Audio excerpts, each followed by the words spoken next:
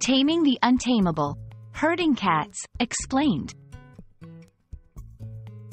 Hey there, language enthusiasts.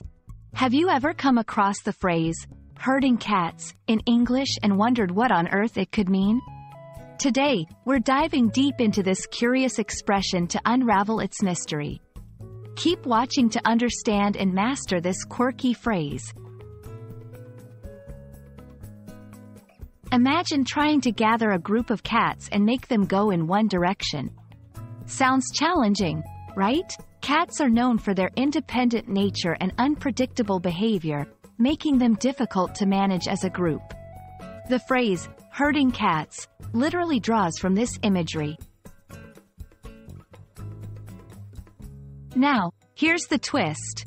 When English speakers say, herding cats, they aren't usually talking about actual cats.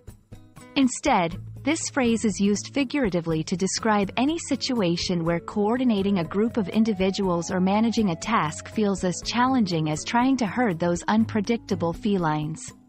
It might be used in the context of managing a team at work, organizing an event, or any scenario where things seem chaotic and hard to control.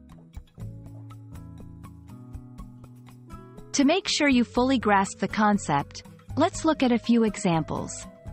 1. Managing the school trip with 50 energetic kids felt like herding cats. 2. Trying to get everyone's availability for the meeting is like herding cats. 3. Organizing the family reunion? It was like herding cats, but it was worth it.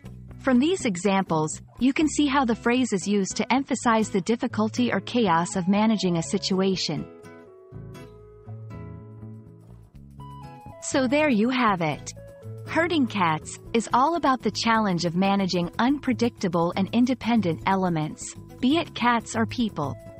We hope this video shed some light on this colorful expression.